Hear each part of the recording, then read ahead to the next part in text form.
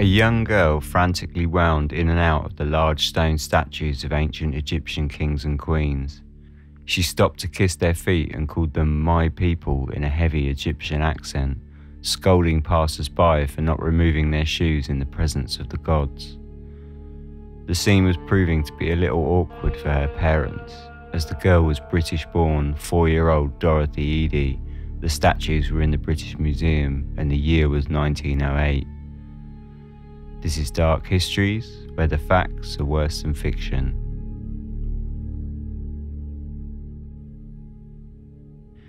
Dorothy Eady was born in Blackheath in London, England in 1904 to a relatively modest but comfortable family. Her father, Reuben Ernest Eady, worked as a master tailor, whilst her mother, Caroline Mary Eady, stayed at home to look after Dorothy.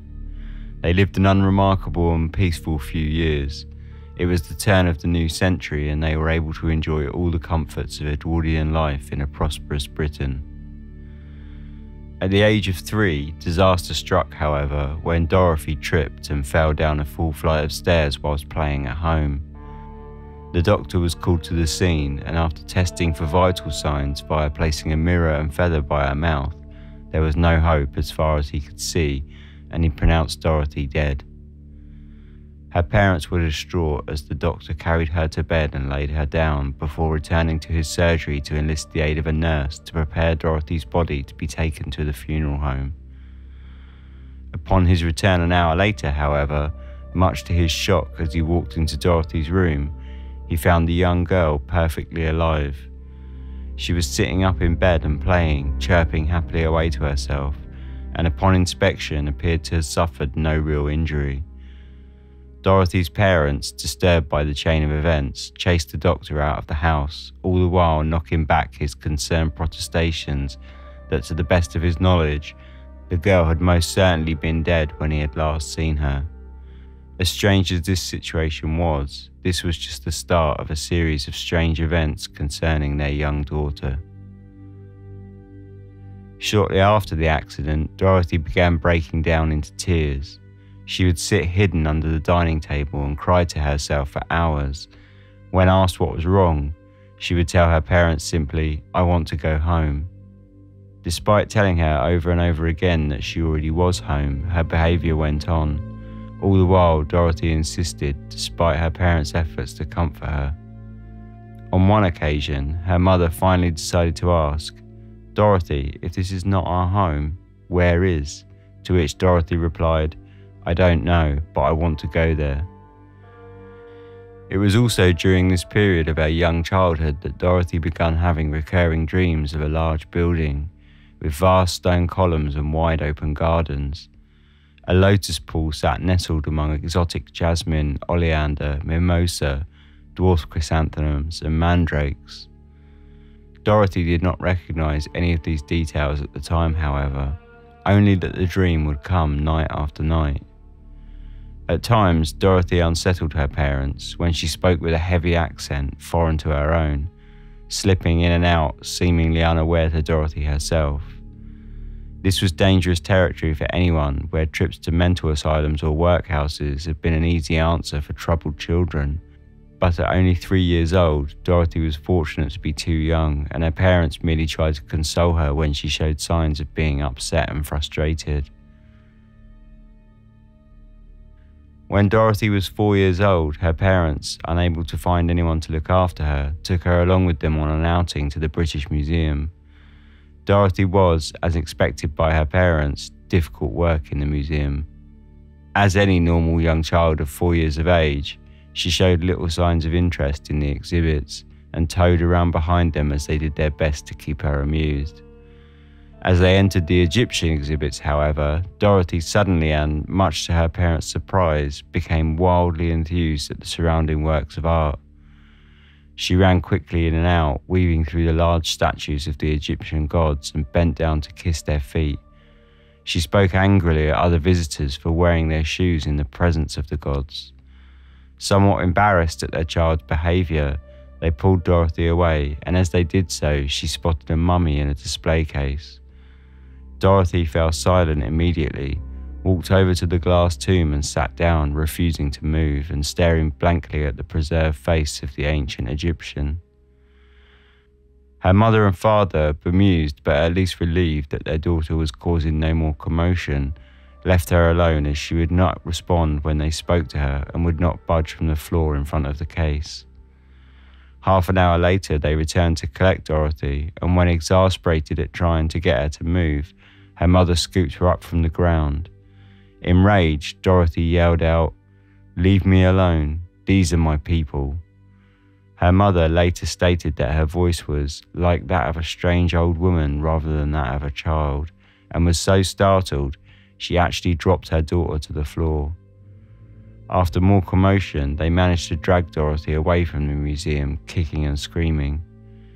It was to be, however, another 3 years before any of the events at the British Museum would begin to make any small amount of sense to the family.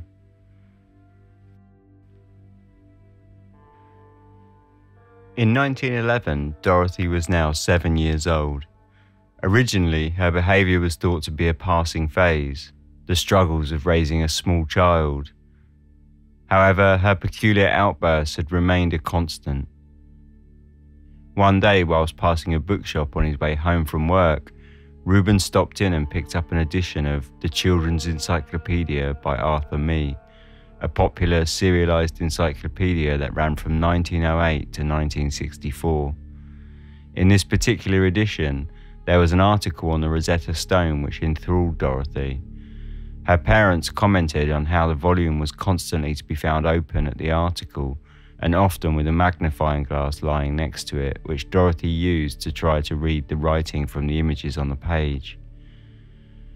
When her mother asked her why she was trying to read the etched words, as they were not in English, Dorothy replied, "I know it.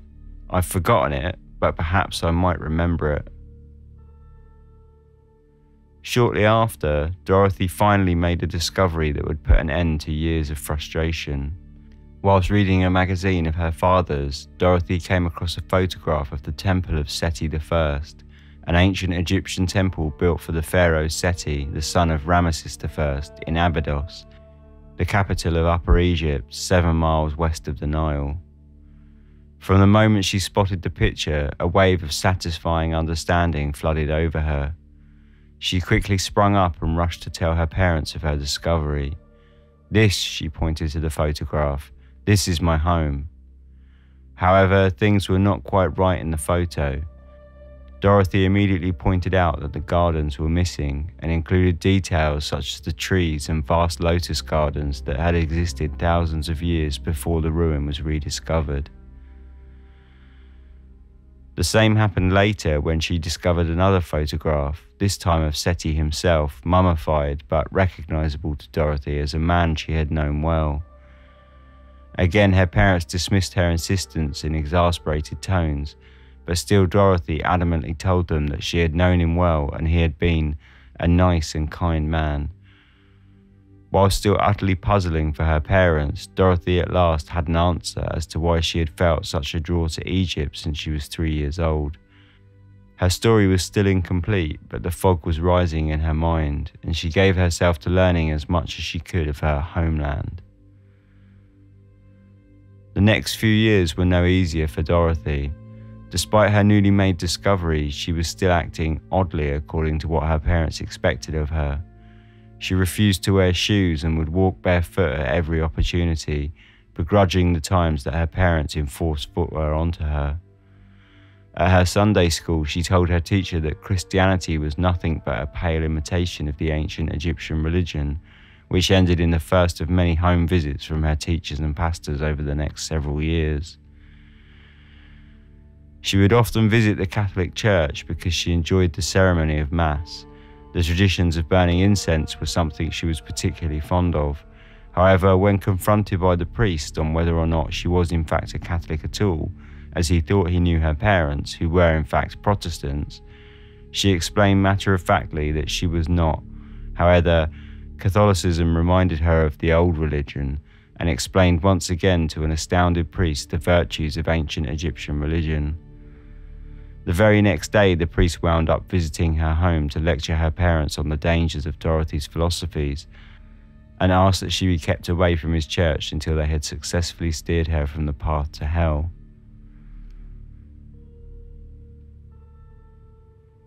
When she was expelled from her school in Dulwich for throwing a hymn book at a teacher after being scolded for refusing to sing a hymn that included the line, "Curse the swart Egyptians," her parents decided on extreme measures. They sat Dorothy down and threatened her quite gravely that if she continued such behaviours, they would send her away to a convent school in Belgium. Dorothy simply replied that that would be fine, as she would simply run away, and in fact, it would be easier for her to travel to Egypt from Belgium than from England. This soon put a halt to such ideas from her parents. As she grew older, Dorothy found school tiring, and from the age of 10 began to skip classes frequently, instead choosing to spend her time among the Egyptian exhibits in the British Museum.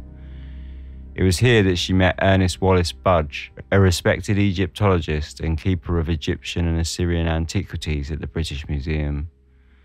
He taught Dorothy how to read ancient Egyptian hieroglyphics, setting her phrases from the Book of the Dead to translate, checking them with his own work.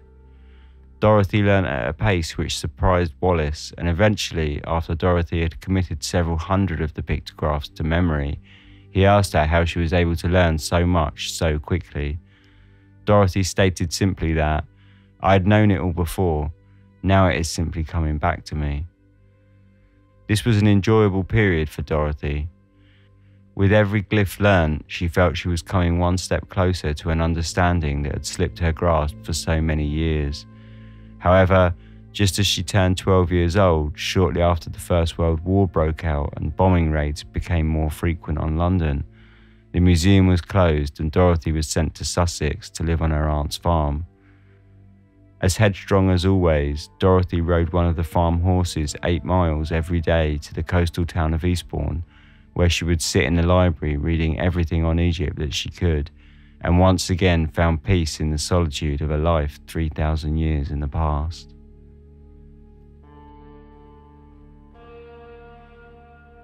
In 1918, Dorothy returned to London, now aged 14 years old. What happens next is best explained in her own words. One night while sleeping, she experienced an event which would give her the next clue she had waited so long for. "I half woke up, feeling a weight on my chest. Then I fully woke up and I saw this face bending over me with both hands on the neck of my nightdress. I recognised the face from the photo I had seen years before of the mummy Sety. I was astonished and shocked and I cried out, and yet I was overjoyed. I can remember it as if it was yesterday, but still it's difficult to explain. It was the feeling of something you have waited for that has come home at last." After this, Dorothy began having a recurring dream of standing in a dark room thick with the smell of incense as a decorated and stately-looking man questioned her aggressively and beat her. She would wake up screaming. Her mother often rushed in to comfort her night after night. The dream meant little to Dorothy, but she knew that it yielded an important part of a memory she had lost and had spent her life so far seeking. Her parents, however, thought very differently of the situation and, unsurprisingly for the time, committed her for psychological evaluations at the local mental hospital on several occasions. However, all of her stays were brief and never found any reason for concern.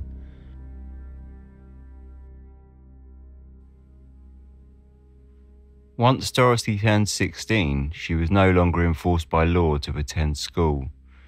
She promptly took this offer and instead intensified a curriculum of self-study on all matters of Egypt that she had previously been following alone for the past several years.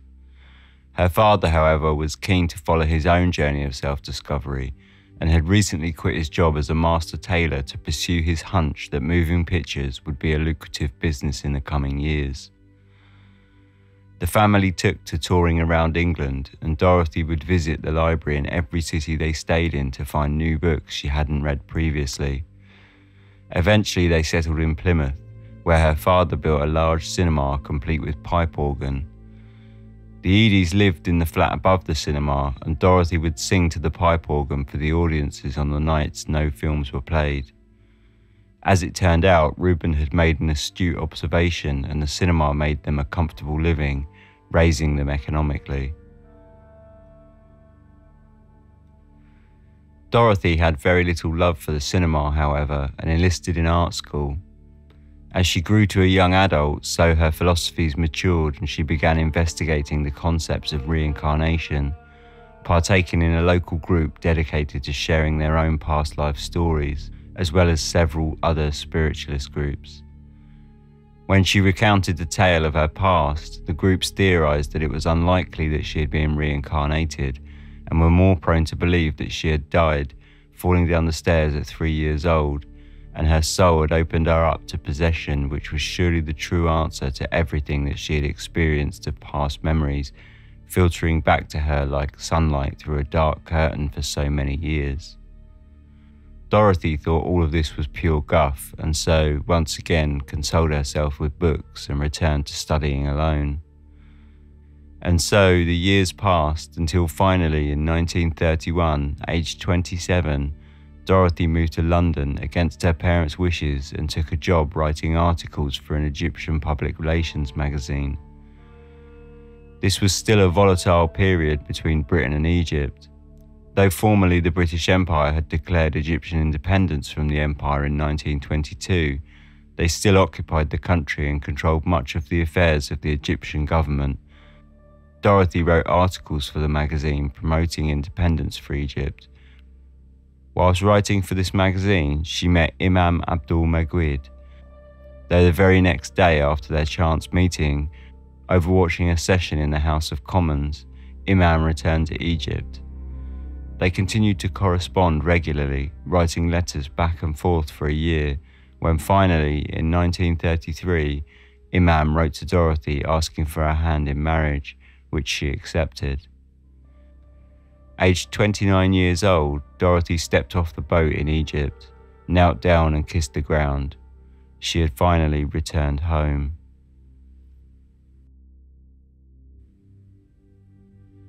Unfortunately, Dorothy's marriage to Imam was not as smooth sailing as she had hoped. His family was well off and didn't take kindly to her headstrong attitude towards life. Dorothy, never one to keep the fractured details of her past life secret, also irked them.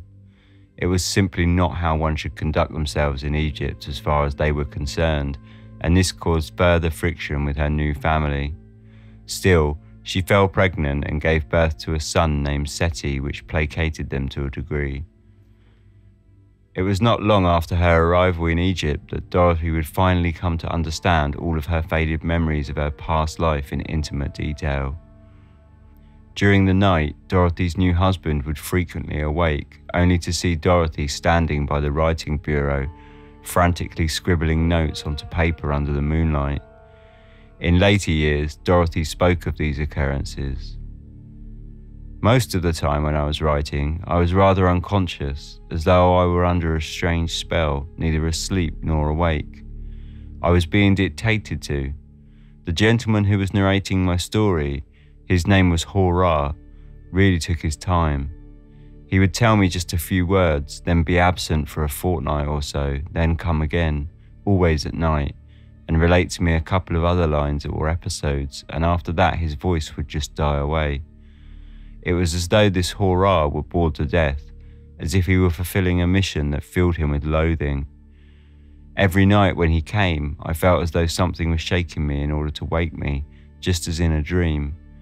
When I was writing the bits and pieces of the story, I felt I was hearing a soft voice without being able to see anybody.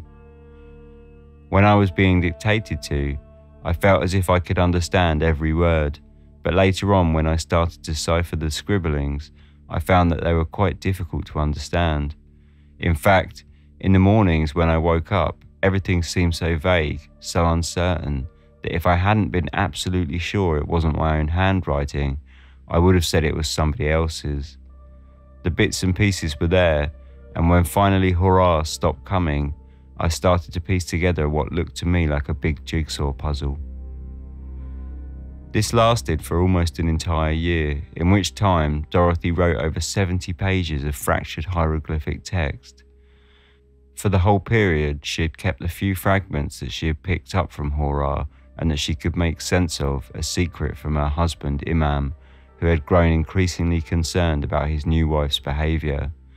With Horror's tale complete, however, Dorothy worked on translating, and with every new segment she would transcribe, the story of her past life became ever more clear. After almost 30 years, she finally begun to understand the meaning behind all of her strange dreams, all of the tears that she had shed as a child, and all of those frustrating years she had spent grasping for answers in the dark.